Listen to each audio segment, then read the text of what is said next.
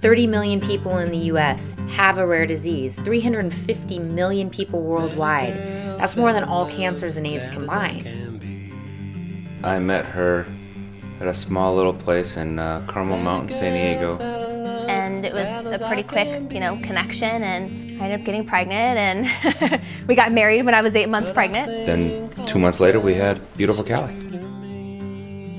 Every time she would smile, she would just start shaking. It was nonstop, and we felt like we couldn't get her out of it. We did decide at that point to call 911, admit her to Mission Hospital, and then run a battery test after that. Hooked up to every EEG test you can possibly imagine. We ended up doing CAT scans, we ended up doing MRI scans. Going to the hospital and finding out nothing, it was tough. It was tough. So we had Raylan in 2006. She, developed normally, hit her milestones perfectly, everything was gravy. So we were like, okay, everything's cool, We were convinced that it wasn't gene related and this wouldn't duplicate itself. 2009, we had Ryan. Doctors came in and said, look, she shares the same exact patterns, brain damage that her older sister does. I can recall getting that news, walking downstairs, getting in my truck or car, and calling my dad, and repeatedly saying the F word and banging my steering wheel. And that's what I did. That was my reaction. And it took about 2 minutes.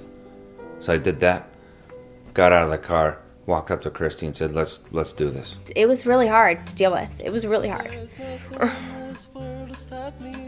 I was working with another rare disease group that was working with this wonderful, wonderful PR specialist. Her name's Kim Sherman, and she learned more about what we were doing. She said, I have to put you in touch with the Spooners. We created what we called the Tribute to Champions of Hope Gala. As luck would have it, in the seats at this event, there was a geneticist. She had actually been one of their early geneticists. So when she saw that they still were undiagnosed and saw this family, she tried to get in touch with them. So I met the Spooners in August 2010, and Kaylin was around 10 at the time. There were many, many tests that the girls had been through. Unfortunately, the technology to sequence every gene potentially causing the girls' problems was not available until about a year or so ago, when exomic sequencing was available commercially. And we arranged for testing at Amory Genetics. The first time I actually met them was to give them the results of the exome testing that they'd order. So I was there, Dr. Kimonis was there. We had a research coordinator, a pediatrics resident was there. I believe there were also 2 genetic counseling students there, so it was quite a packed room. Next thing you know, we were called into a meeting and we have a diagnosis. 14 years of looking for this, and it was just, here it is.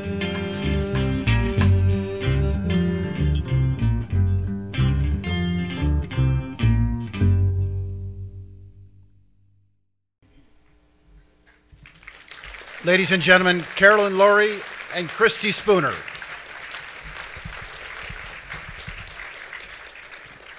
Okay, I'm going to try not to cry. First of all, thank you so much for having us here tonight. I'm honored to share our story with you. As you can see from the clip of our beautiful documentary produced by the one and only Mike Squire of Amory Genetics, we have had a very long and crazy 14 years of searching for a diagnosis. We've been trying to search for answers for our oldest daughter, Callie, who is now 14, and Ryan, who is 4. For 14 years, we have been giving vial after vial of our daughter's blood, taking part in every test possible, seeing every doctor possible, trying to find a diagnosis. Searching for a diagnosis is an endless, exhausting task. We knew nothing, our doctors were out of ideas, and we were struggling with the fact that we may never find a diagnosis. We felt helpless. 1 year ago, we attended the first annual Tribute of Champions to Hope, and we were sitting in this very audience without a diagnosis, no answers, and frankly, we had lost all hope. Now, here we are again with a completely different situation.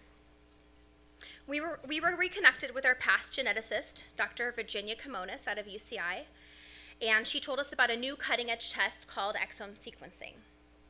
She said our family was a perfect candidate for this test, and we of course jumped at the opportunity. We were ecstatic, we were excited, we had never heard of exome sequencing. And it was an amazing feeling to have this newfound hope again that we might find an answer. Shortly thereafter, each of our families submitted blood. At the time, we didn't know about exome sequencing. Our blood samples were sent to Ambry Genetics, and the sequencing began. With great pleasure and gratitude, we are happy to announce we found a diagnosis through exome sequencing. As a result of this test, our girls, thank you. Thank you. As a result of this test, our girls are now categorized as rare diagnosed as opposed to rare undiagnosed. Our huge question mark after all these years has been replaced with a name. The results of the exome sequencing show that Callie and Ryan both have complex 1 deficiency, a very rare type of mitochondrial disease. So rare, in fact, there are only 2 other published people in the world with this known rare disease. We now know what is going on. We know which direction to look. Even though it's a very rare disease, knowing what it is creates so many more opportunities for research and knowledge. We once had a doctor tell us that it's more common to win the lottery twice than it is to meet someone with the same recessive gene. Well, my husband and I, Rick, both share the same recessive gene, and each of our children has a 25% chance of inheriting this mutated gene.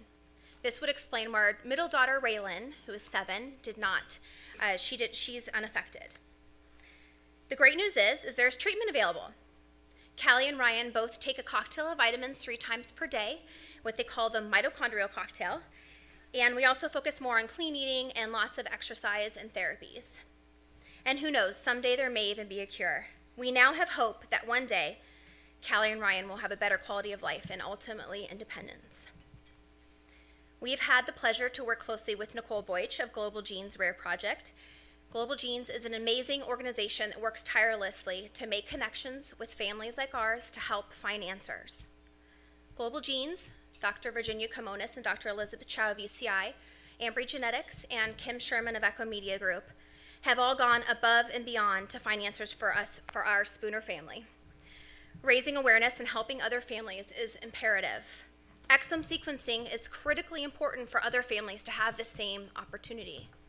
We have to keep the momentum going.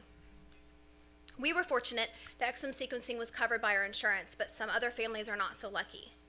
It is even more disheartening and frustrating to know this test is available, but there are families that don't have the money or the coverage for this test. Having answers and finding a diagnosis is the most important first step for discovery and treatment and possible cures. We are so grateful. All we want is to extend this opportunity to other families so they can find answers too. Hope is more than ever within our reach. Hope is definitely in our genes, and sequencing can make that hope a reality. All of us here tonight understand the struggles of rare disease. All of us here are here for a reason. We can do something about it, and together, as Josh said, together we can make a difference. So thank you for having us.